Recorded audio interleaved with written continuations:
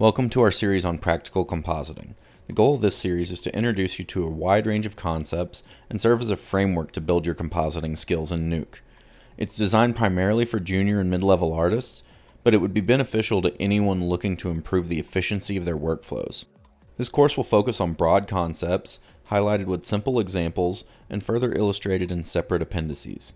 These concepts are a culmination of years of experience across a broad spectrum of the visual effects world, from feature films, television, commercials, and everything in between.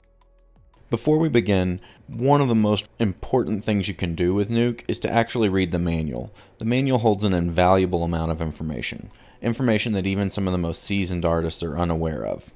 While reading it in its entirety would be great, the important thing is to familiarize yourself with its general layout. That way when you get stuck, you can more quickly get to the root of the issue and troubleshoot it, whether it's how a tool works, to larger concepts like camera tracking or the Roto Paint toolset. Nuke has three main help avenues. The first one is the user guide. The current page count on that, I believe, is 2,200 pages. This is really the meat and potatoes of the help documents. The user guide is the deepest level of information and speaks to the broadest concepts of the workflows. This is a great resource for learning new toolsets or working to improve your current knowledge of a toolset. Next up is the reference guide. Make yourself very familiar with this document. This document lists all the tools inside of Nuke and what each of their inputs and knobs do. There are 6 pages on the merge node alone. And with this document, you can really get to the specifics of a tool and figure out exactly what all of those inputs and knobs are doing, and it's a little bit easier to navigate than the user guide is. The other main avenue is online. If you go to learn.foundry.com, there's a wealth of information there beyond the user guide and the reference guides. There's user forums, there's tutorials like this one, and the developer guides. Beyond these 3 avenues, you can also get help from inside of Nuke. The help menu is just that. It has shortcuts to the various help sites, as well as keyboard shortcuts and other utilities regarding licensing and everything else. In addition to the help menus, you can also use the help button in the corner of every tool property bin to show you a brief description of what that tool is and maybe some tips and tricks on how that tool works. Beyond that, you can also hover over most knobs and get a brief description of what that knob is and how to use it. The next thing I want to talk about is organization. One of the central themes to this series is organization. Without it, the work can be vastly more complicated than it needs to be. Before you ever have a script, organization starts with your source files and folders.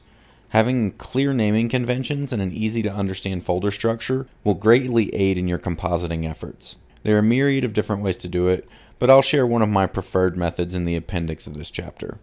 Clearly naming assets is a good habit to get into. Eliminating spaces or other special characters is also helpful and will be less of a headache down the road. At its core, Nuke is really just parsing a set of ASCII instructions. So just like in programming, having ASCII and parser-friendly names makes things go smoother. Knowing where to start is good, but knowing where you're going is really important. While planning your work, don't forget to plan the files you'll be outputting. Output doesn't just include your final render. In many cases, you'll have to generate media to aid in the compositing. Whether it's a pre-comp pass, a denoised pass, reformatted or resized, or cleaned up assets. These will all need to live somewhere, and it's better to think about that beforehand. I've seen too many scripts to an asset or two that live at ~desktop. I'll show you. This is one of the bigger scripts I've ever personally dealt with. And this script alone, I think, has many hundreds of nodes.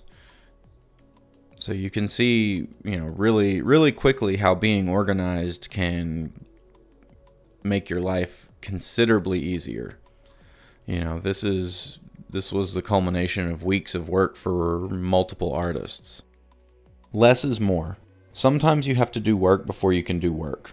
In our modern world of mixed formats and ultra-high definition capture, the desired output resolution is regularly not the same as the source material. Depending on the need of the end client, many times there's very little upside to actually working at native resolution. The best course of action is to actually reformat your working files into something more manageable. Remember, UHD has 4 times as many pixels as HD, and 8K has 16 times the number of pixels. So if you think about a median tool that takes a little while to do some work at HD, multiply that times 16 for an 8K plate. Take care when downsampling though, as it has its own pitfalls. Not all filters are made equal, color depth and color space need to be maintained, and not all productions take kindly to it if you have maybe downsized their plates without their prior approval. So it's best to have a thorough discussion about the output resolution with all the vested parties before work starts. Next up, we're going to talk about some tips and tricks and get into some specific folder structure and organization tips, things I've picked up over the years that I find are very useful in a lot of different style of productions.